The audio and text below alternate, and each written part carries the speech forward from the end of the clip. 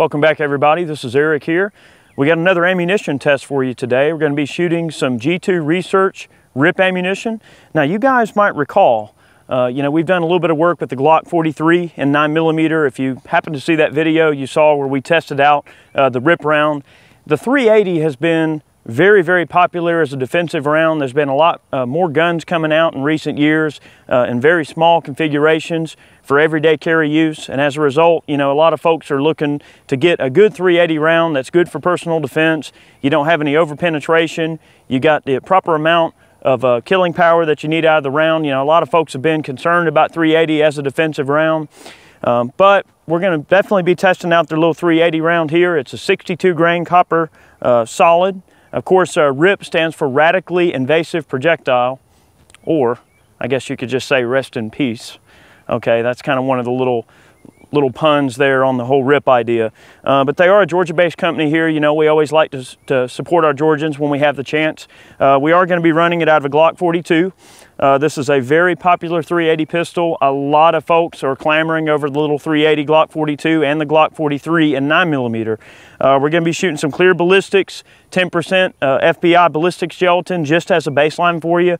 Give you an idea what this little guy is doing. It's a 6x6x16, 10% FBI spec block.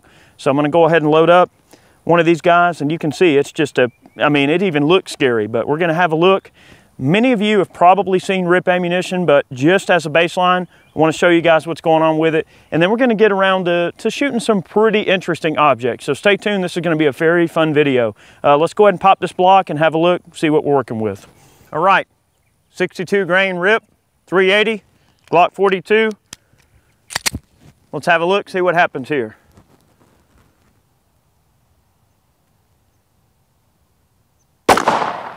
Oh yeah, that looked nasty. Let's go have a peek. All right, well that was pretty awesome there, guys. We see that the R.I.P round here worked exactly like it's intended to. All right, any footage I've ever seen of the R.I.P all over the internet, that's pretty much exactly what you see. You get that rapid amount of expansion and petals breaking off and creating their own little wound channels, in about a 4 to 6 inch, area. Okay, and then you've got the base carrying through about 10.5, maybe pushing 11 inches, so pretty good there. That base obviously is relatively small, but it does penetrate through. So that way, with this particular round, the whole idea is that you're getting kind of the best of both worlds. You're still getting some penetration that carries on through, but then you're getting individual wound channels, rapid expansion, and rapid just hell and chaos going on right there when it enters the human body or any type of medium you shoot it into.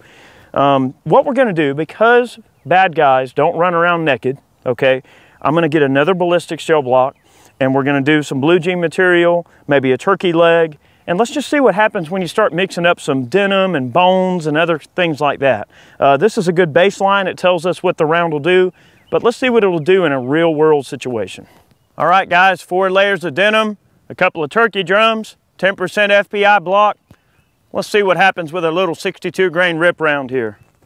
Here we go.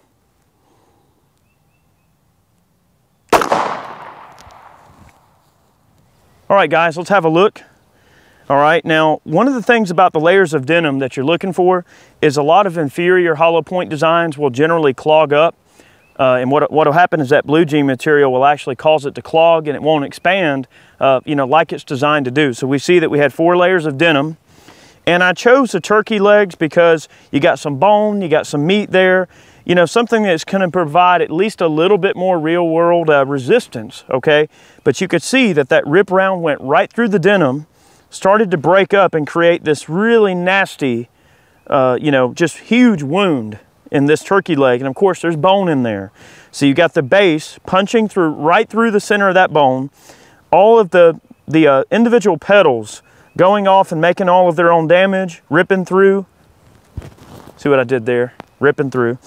All right, and then you can see where they go into the front of the block, you can see where they've already expanded a considerable amount just in the couple of inches of those turkey legs there. Okay, so that's a very, very good result. That explains exactly what we're trying to accomplish.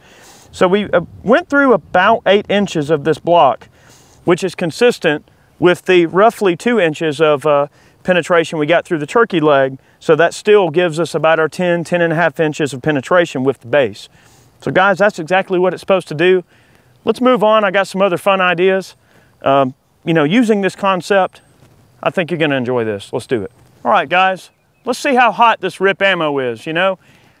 But from a serious standpoint, it certainly does have a very gentle recoil impulse. It certainly doesn't kick that bad. So for some of you ladies or smaller frame shooters that are looking for a, you know, nice mild load, you know, it'll definitely work. Doesn't really kick too hard. Let's go ahead and see how hot it is though. Here we go.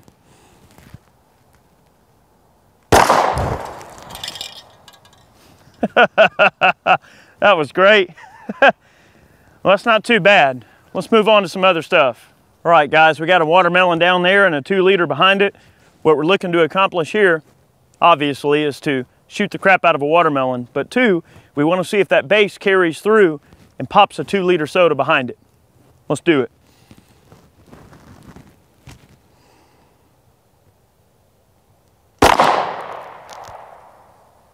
That's pretty wicked. Let's have a look.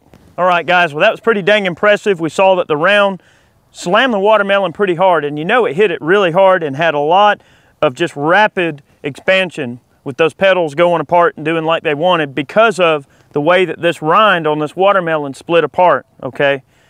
It's just really crazy to see that. All right, and of course the inside of it for about a 4 or 5 inch circumference is just mush like we pretty much expected to see. The base carried through, but it didn't have enough velocity to pop our soda bottle. Now, in defense of the soda bottle, now these things do have pretty thick plastic, okay? It did put a good mark on it.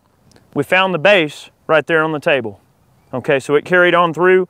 Also, the penetration of the base is consistent with the ballistics gel testing we did earlier. So, you know, that's a pretty large watermelon. If that were a perp or a critter or something you're trying to kill, that's certainly some nice defense medicine, okay? Let's move on to some other things. I think we've got a pile of other fruit items. Let's have a look. All right, guys, I'm gonna take the G2 RIP 380 here. I'm gonna pop those 4 cantaloupes down there, see what it'll do to a couple of melons.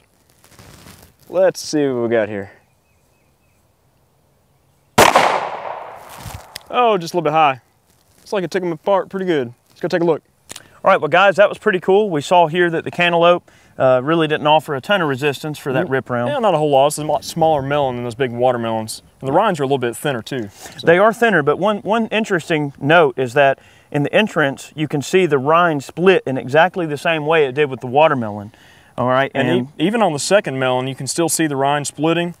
Went all the way through the second melon, and we've got an entrance hole in the third, no exit. So it's in here somewhere. Let's take a look.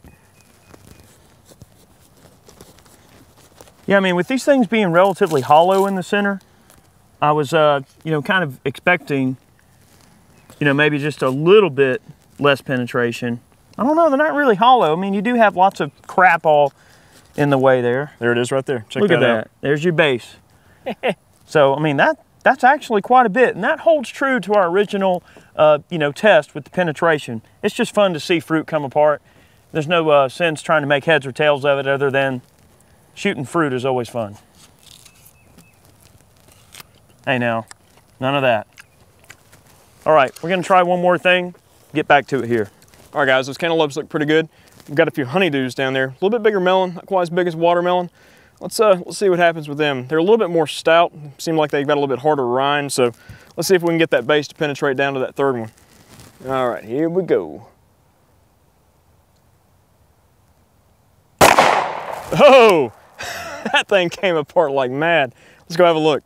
Well, that was pretty interesting. It's pretty cool, man. That honeydew came apart like crazy.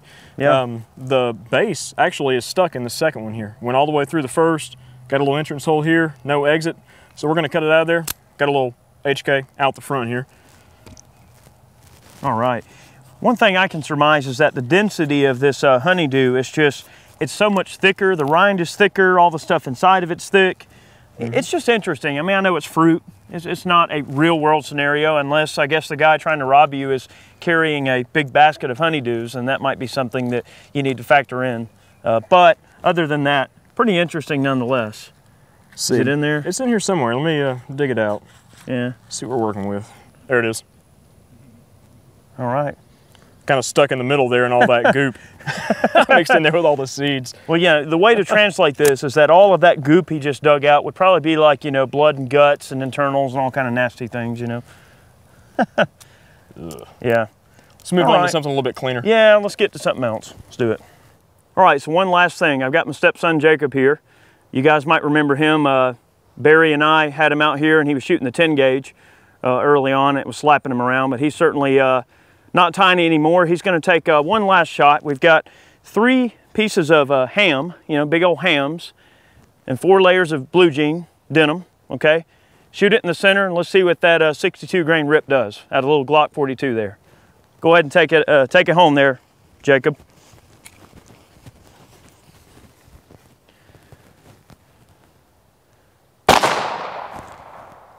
All right, let's have a look. All right, Jacob, what do you think there? Came apart pretty good? Yeah.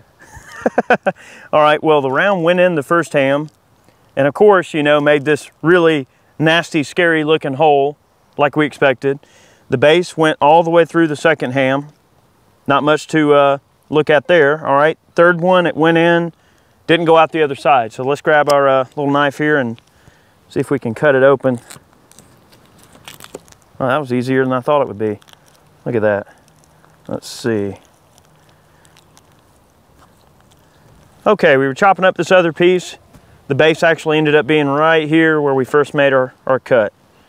So there's your base, carried through there just fine. Again, very consistent with what we found before. 4 layers of denim, about 10.5 inches of penetration. I thought the ham would be an interesting experiment, kind of somewhat close to human flesh, I suppose. Gives us a bit of an idea. All right, guys, we're wrapping things up. The RIP 380 ammo is pretty dang cool. We got to shoot it through a variety of different mediums. Pretty neat stuff. I mean, it's been out for quite some time, and I know most of you guys have probably seen it out there, you know, through a lot of social media, but it's still an interesting round. I mean, it's a very unique design, you know, the fragmenting petals and everything, the base, it keeps on penetrating through, and it's 380. I mean, it really gives that round a lot of power in a small package. Yeah, it kind of adds validity to the 380. I know a lot of folks in a lot of circles with defensive handguns, well, you want at least a 9mm help. Some guys even go, I don't even want a 9mm. You know, they want to step up to a 40 or 45. But yep. The 380 does have a lot of snap, a lot of pertinence with a round like that RIP there. It does. You know, nice light recoil impulse. Well, you know, doesn't kick hard. Yeah, 62 grain projectile. It's moving about 1,250 feet per second. So, I mean, it's got a lot of gumption there, but very, very manageable. I was shooting some sodas earlier, you know, grouping a little bit, you know, very good accuracy from about, you know, 7-8 yards away. You know, what you would expect from a carry round. And then we were also shooting the gopher a little bit, you know, just pegging him. And, you know, he knocks him back pretty well. Not as much as some of the bigger handgun calibers, but a little 380 will do the trick. I think some of the testing we did earlier kind of proves, you know, that with the denim and everything and all of the different ballistic mediums we tried it out of, should demonstrate how effective the round is. You know, we wanted to just kind of get our hands on it. I know a lot of folks have been talking about RIP ammo over the years, and, you know, it has been highly publicized. A lot of folks have, you know, had a lot of excellent videos out there on the subject, but we wanted to kind of take our stab at it and give our opinion on it. There's a lot of controversy out there about it too. Some people love it, some people hate it, they swear by it, or they don't want anything to do with it.